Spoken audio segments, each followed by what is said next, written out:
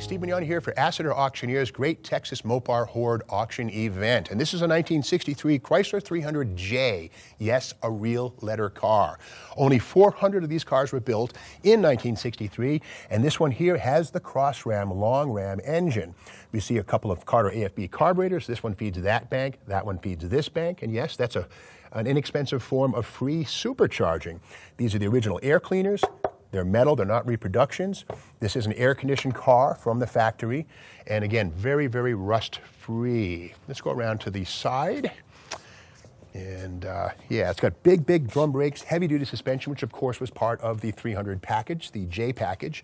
And inside, and the dust, I love this dust because it's just patina, it's honesty, and there's no rust on this car. We'll show you that in a second with our magnet. But inside, take a peek.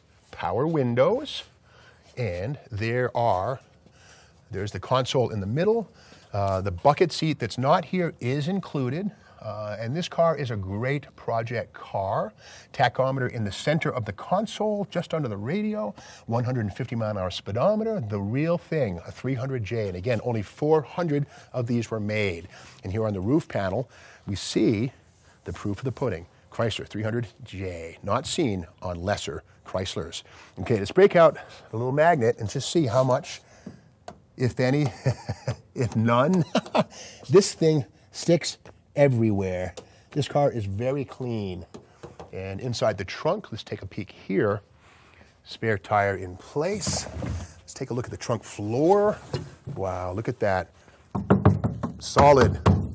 This is a beautiful car, and again, only 400 1963 300Js were built. This is one of them. Make it yours.